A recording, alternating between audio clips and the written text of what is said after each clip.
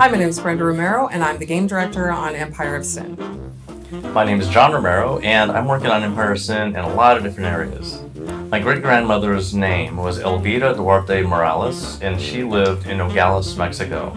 Elvira was a real character. She used to walk around with a green parrot on her shoulder, and she'd smoke cigarettes and basically tell jokes with the parrot answering her, all in Spanish. It was pretty funny. Elvira ran 3 brothels that she started in Nogales. She did that for probably 2 decades until she won the lottery and she sold the businesses and she retired. I came up with the idea to use Elvira in the game. I absolutely loved her as a larger-than-life figure. Elvira was a badass, powerful woman, and I wanted to bring that badass, powerful woman into Empire of Sin. She also was around in 1920, so this was a real woman who ran real rackets, and I really wanted to bring her to life in this game and sort of, I guess, honor her and honor the works that she did.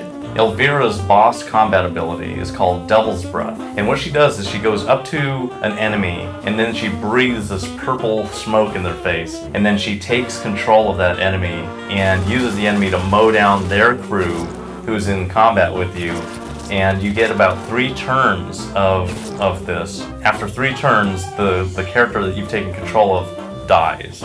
So it's a pretty cool ability. Minus the death bit of that, I would like that ability for Mother's Day.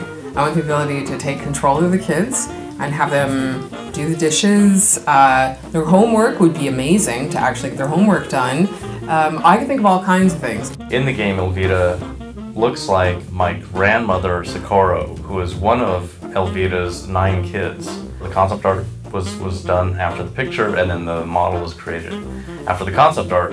And it looks just like my grandmother, and it was amazing to see her in the game for the first time as my grandmother holding a Tommy gun and mowing down enemies. It was pretty awesome.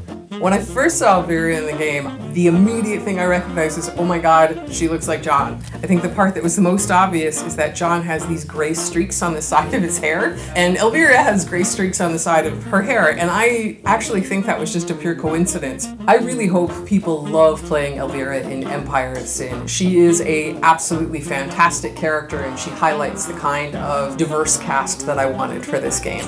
On behalf of everybody on the Empire of Sin team, I want to wish you a happy Mother's Day, especially you game dev moms and you gamer moms. Happy Mother's Day. Happy Mother's Day.